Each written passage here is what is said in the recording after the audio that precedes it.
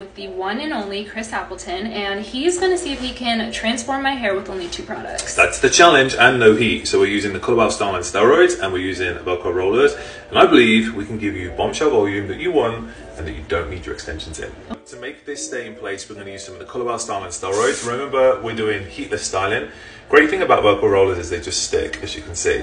So we're going to take a big section of hair. Now the key is to use a big roller. The bigger the roller, remember, we're not going to create necessarily curls. It's just about creating that 90s blowout bombshell look.